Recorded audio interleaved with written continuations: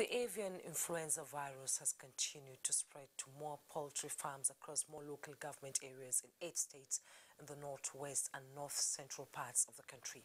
Musa Baba Ali reports that more than 400,000 birds have been exposed to the virus.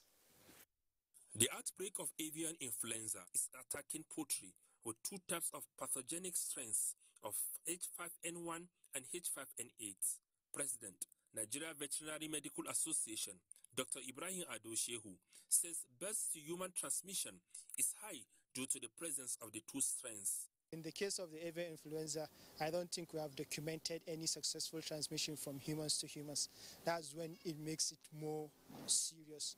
But as it is now, it's still very serious because the high-risk groups that are involved with poultry and poultry products,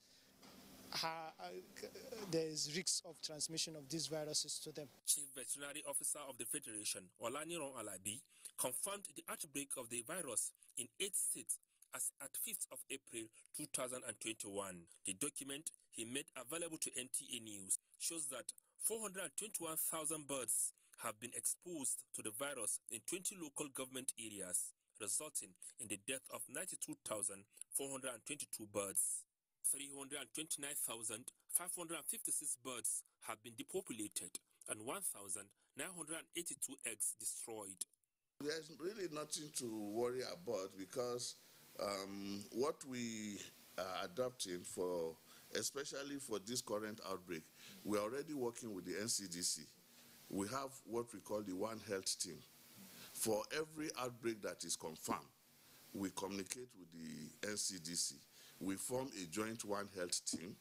The NCDC go to the farms to take blood samples from the human exposures in those farms. In the meantime, poultry farms and live birds markets in the Federal Capital Territory have been put on alert with the presence of the virus in neighboring states of Niger and Nasarawa.